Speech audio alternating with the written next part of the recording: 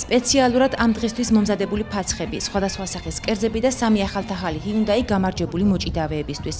ახალციხის მუნიციპალიტეტის სოფელ პამაჯში შეკრებილებმა სურბ გევორქის დღესასწაული იზეიმეს. ზეიმის სოფელიდან რამდენიმე კილომეტრში მდებარე ეკლესიაში საზეიმო ლიტურგიით დაიწყო და სპორტული შეჯიბრებებით გაგრძელდა. ყოველ წელს აქ ამოვდივართ ამ ეკლესიაში, რომ დავნიშნოთ წმინდა გევორქის დღე. დღეს უფრო დღესასწაულია, იმიტომ რომ ამ სოფლის ადამიანი, ვინ რო აქ ამ სოფლიდან არის, უფრო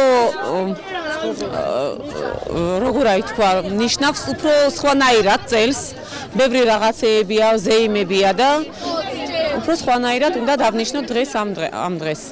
დღეს ჩვენი ტრადიციული რელიგიური დღესასწაულია.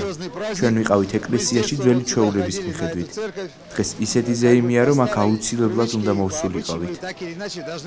სოფელ პამაჯში სურბ გევორქის დღესასწაულს ყოველწლიურად აღნიშნავენ, თუმცა წელს ზეიმა გრანდიოზული სახე მიიღო. წარმოშობით პამაჯელმა ბიზნესმენმა ახალგაზრდების დასახალისებლად ჯილდოდ ავტომანქანები დააწესა. მანვე აშენა ფაცხები ნადიმისთვის და გამოყო თანხა კერძების მოსამზადებლად.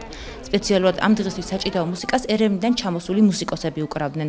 დღესასწაულის აღსანიშნავად პამაჯში სამცხე-ჯავახეთის სხვადასხვა კუთხიდან შეიკრიბნენ. იყვნენ სტუმრები ერევნიდანაც. სტუმრები არიან ახალქალაქიდან, ადიგნედიდან, მოჭიდავეები, ნინოწმინდიდან ჩამოსულები, აგრეთვე არიან სხვადასხვა კუთხებიდან საქართველოს. და რაც თავარია, გაითამაშება მანქანები, ხონდა ფირმა, ახალისულ ახალი სამი მანქანა გაითამაშება, ვინც მოიგებს ეს ერთ ბრძოლაში, სჭიდაობაში და ხალხი დარიგდება უფასო პროდუქტები, ყველა სახის და დღესასწაული მაღალ დონეზე გაიმართება. ჩვენ კარაპეტიანების ოჯახი და ჩვენი ბენდი ამ დღესასწაულისთვის ჩამოვედით. ჩვენი მშობლები სხვილში დაიბადნენ. ჩვენ საქაურები ვართ, ასე შეიძლება ითქვას. თუმცა ერევანში დავიბადეთ. დღეს ჩამოვედით, რომ ჩვენს ახლობლებთან ერთად ვიზეიმოთ.